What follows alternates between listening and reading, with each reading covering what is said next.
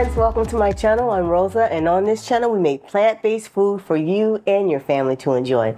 So today we're going to continue our sweet potato craze. Yes, we've been making sweet potato everything, and I've been trying to come up with different ideas to make something sweet potato that tastes delicious and kind of easy to make. So today we're going to make a sweet potato coffee cake. All right, so let me show you what I put together to make that happen.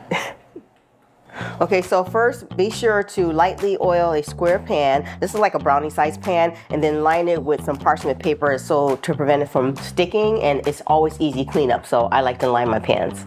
So for this recipe we're going to have roasted sweet potato.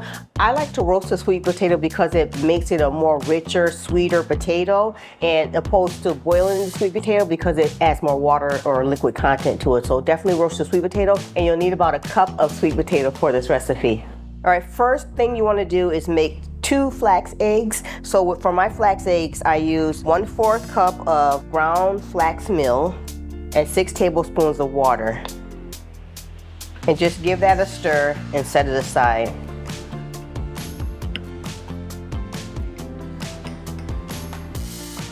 All right, so let's start with the wet ingredients first. So we're going to add 1 cup of that roasted sweet potato to the bowl, and I like to get it mashed up so that way it evenly distributes inside the recipe.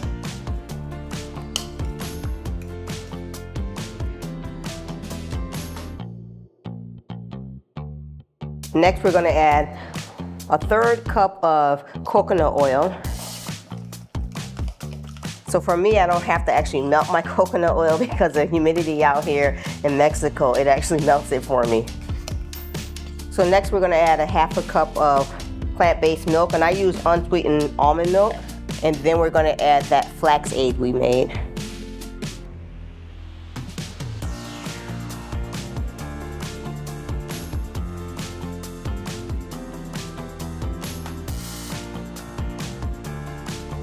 So we're going to add a teaspoon of vanilla extract.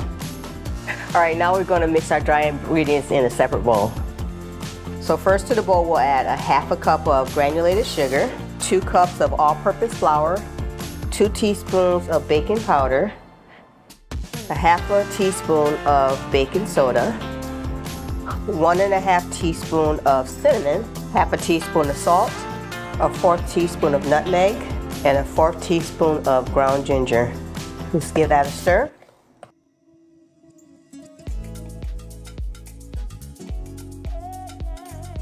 And then next, we're going to combine the wet ingredients to the dry ingredients.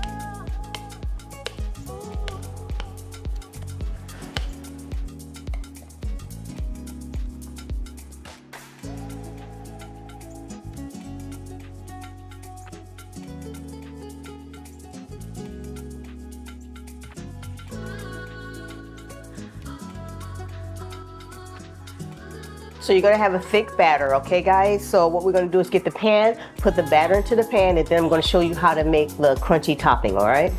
Be sure to preheat your oven at 350 degrees Fahrenheit or 175 degrees Celsius. Hey guys, I wanted to get on and share some exciting news with you. So most of you guys know I've been working on a new plant-based cookbook, and it's almost done. This cookbook contains 40 delicious recipes, which includes breakfast, lunch, dinner, and desserts. It's perfect for those who are new to plant-based cooking, or if you're living a busy lifestyle, or even if you just want something quick and easy to prepare but tastes delicious. This cookbook is definitely for you. I put a link in the description so you can pre-order your cookbook today. All right, so now back to the video. Okay, so now we're going to make our kind of strudel type topping for the coffee cake. So you can use pecans, you can use slivered almonds. Today I have slivered almonds. You can use any type of nut that you like, even walnuts work with this recipe, okay? But it's super easy, quick topping. Put it on top before we get it in the oven, okay? So let me show you real fast what I'm using. So to the bowl we're adding 1/4 cup of packed light brown sugar, 1/4 cup of granulated sugar, 1/4 cup of all-purpose flour, 1/4 cup of rolled oats or gluten-free oats, 1/4 cup of slivered almonds or pecans works well with this, 1 teaspoon plus 1/4 teaspoon of ground cinnamon. Just give that a stir.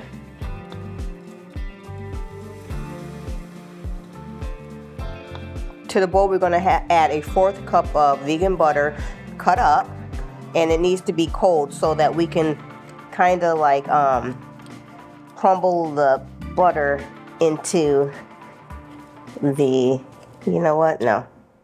You know what we're going to do?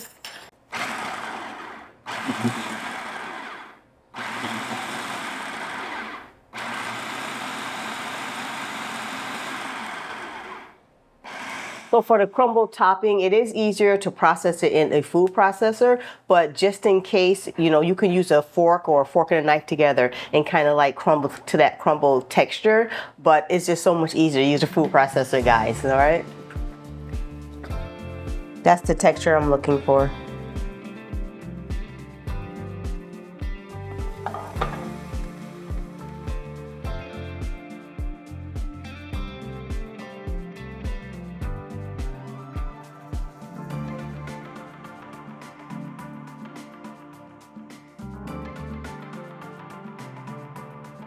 All right, so we're gonna bake it at 350 degrees Fahrenheit or 175 degrees Celsius.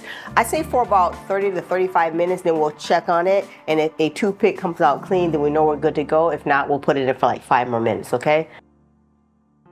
All right, guys, so the sweet potato coffee cake is all done. So I'm about to take a slice. Right about right here. Okay, that went through nicely. Let's see what you look like, babies. Ooh, looking good. Oh man, that looks so good. Okay, I can't wait to take a bite.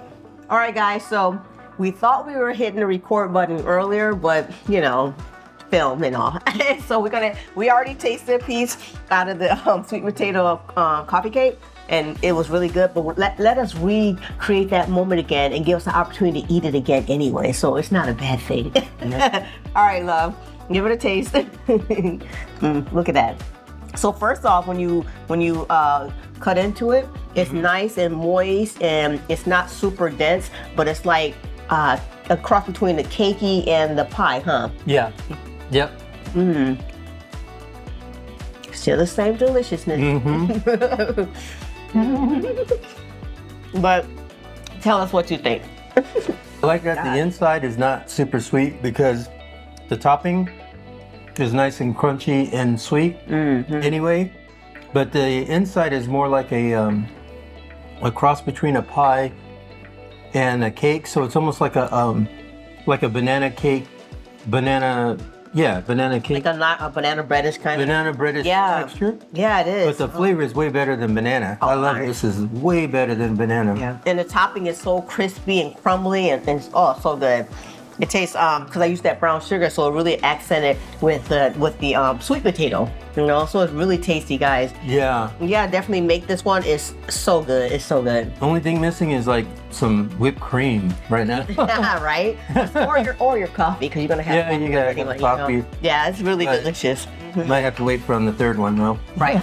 Yeah. So anyway, guys, it is really delicious. It came out amazing.